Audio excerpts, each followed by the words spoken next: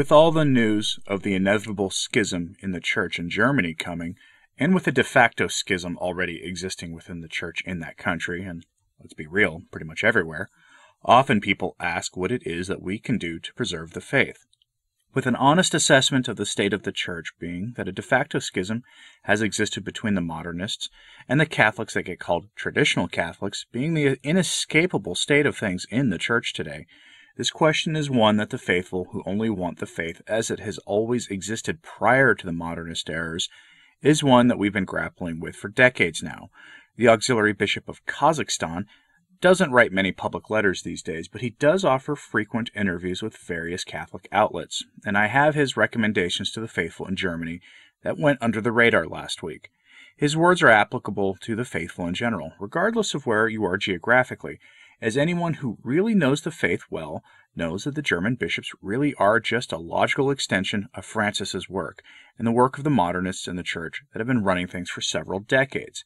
So let's heed the words of the auxiliary bishop from Kazakhstan on this.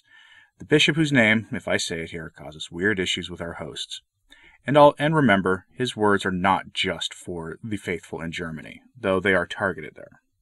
If you want to join the folks supporting the work of this channel, you can find options to do so in the description box below this video for as little as $1 a month. Thanks to the supporters for their support of this channel.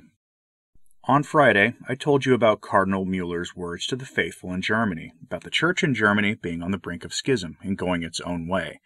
A week prior, one of the followers of Luther, who was the pastor at Luther's Wittenberg church, told the German bishops that what is desperately needed was for them to remain true to the deposit of the faith, and not to have the Catholic Church embrace what his own forebears did, which was frankly astonishing to hear. But today we have some wise words from the auxiliary bishop from Kazakhstan, who has his mind and heart set on the needs of the faithful in his ancestral homeland of Germany. His words are something that we outside of Germany should heed as well. For the way the church in Germany goes, so will go many other dioceses and national bishops' conferences within a few years. The bishop begins by telling all of us to cling to the words of the deposit of the faith, to cling to what the church has always taught. That is a scriptural instruction if there ever was one. As St. Paul tells us in his second letter to Timothy, chapter 3, verse 14, and if we are to cling to the faith, then we should also cling to one another in the faith, for we are stronger together. In his own words. Firstly, they should self-assuredly and joyfully confess the fullness of the Catholic faith, which they know from the Catechism and from the ever-valid documents of the Magisterium of the Church, the bishop told John Henry Weston's website. They should organize meetings and conferences to explain and to strengthen the Catholic faith, he said, adding that they should also organize prayer chains of supplication and reparation for the sins against the Catholic faith, the sanctity of the sacraments, and of the moral life." End quote. Now, how often do we do that, I wonder? How often do we offer reparation to Christ for the sins of others? It's a rather basic Catholic practice, one that our forebears did at least once in a while, one that many of us, though, bristle at today because we all have, to some degree or another, embraced the philosophies of the modern world, even if those same individual and atomizing philosophies have been categorically rejected by the Church and declared to be sinful by their very nature going back centuries. Why should we be made to pay the sin debt for others while on earth? Because Christ did it for us, and we are to live like Christ. And he told us that the prayers of the saints are especially powerful. And frankly, the saints would do this sort of thing. They did. They did atone for the sins of others, and they did it voluntarily, and they often did it with joy. But let's continue, because the auxiliary bishop has more to say on this. He reminds us that if our bishops are not going to stay united in the faith with us, that we should cling to those priests and bishops who will remain true to the deposit of the faith. Quote, "Faithful Catholics must support in many ways bishops and priests in Germany who choose to remain true to all the teachings of the Catholic faith," he said. "Faithful Catholics must put aside petty differences that separate them from other faithful Catholics and take a stand united together.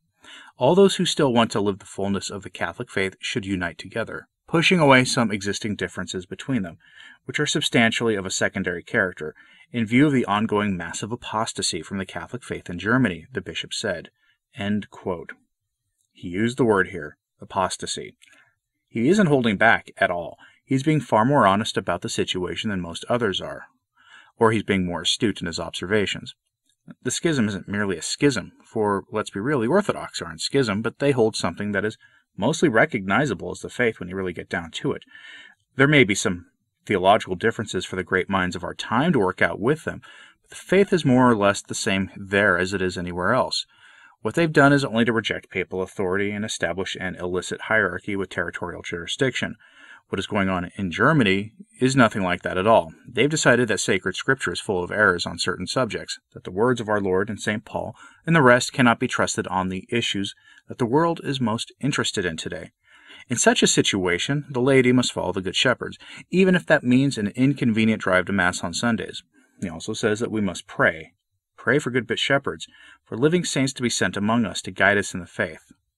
Quote, finally, the bishop said that the Catholics in Germany who seek to be faithful during these times should implore God for new apostles and ask St. Boniface and St. Peter Canisius to intercede, and also St. Michael, St. Joseph, and, in the first place, the Immaculate Heart of Mary, to whom Germany was consecrated. End quote. However, things are not all sunshine and roses, according to him. The Church in Germany is de facto already split from the Church on irreconcilable grounds. And I'm glad that he recognizes this, and I wish that someone in the Vatican would begin the process of getting the buildings and rest into the hands of newly appointed authorities for the Church in that country. He was asked if there is anything that can be done practically to rectify the situation with the Church in Germany, or is it already too late? The bishop told his interview, quote, that from the human point of view there is little hope. To save the Catholic Church in Germany, there is first the need of prayer and reparation for the sins against the Catholic faith and the sanctity of the sacraments, committed in the past decade in first place by representatives of the hierarchy, cardinals, bishops, and priests. There is a need for divine intervention that will raise some new apostles of the Catholic faith in Germany, he said. End quote. But how did we get to this place? It's rather simple, and something I've been saying here for years now. The Church in Germany, like the Church across the rest of the world, has become more of a materialist, naturalist, secular institution rather than a church. In Germany, the Church is attached to a levy from Caesar, where the Church is paid directly by Caesar regularly for most of its funds. And that certainly has changed things for the worse. Quote, like no other particular church in the world, the Catholic Church in Germany possesses a bureaucracy to the limit of the reasonable, he said. In addition to that, the majority of the office holders of the administrative apparatus of the Church in Germany as well are paid on the base of the so-called Kirchensteuer, a church tax collected by the government. End quote. Sound familiar? Sure, outside of Germany, there is not quite such a cozy relationship with Caesar as there is there, but everywhere else, the Church receives funds from Caesar for his various programs, and the influence that has had on the bishops is obvious to anyone watching and who notes their habits of going along with every one of Caesar's commands. We know this all too well these days. And the interesting thing is that in Germany, the Church there in that country employs something like 2 to 3 million people directly. Now think about that. That's a lot of people. I mean, yeah, Germany's not a small country, but that is an enormous amount of people for the Church to employ directly. Anyway, proactively, the auxiliary bishop from Kazakstan offers some other advice. This to the Vatican, which they, of course, probably won't heed. And that advice is to appoint bishops who are orthodox in their teaching and steadfast to the deposit of the faith. That means he is addressing this to Pope Francis, and let's be real, that's not likely to happen. But maybe it could, since I doubt Francis wants this situation to spiral into full schism. And in those situations where there is not a candidate for the episcopate available, the bishop here recommends that an apostolic administrator should be put in charge of the diocese on Rome's behalf for the time being. But to finish this, the bishop says something similar here.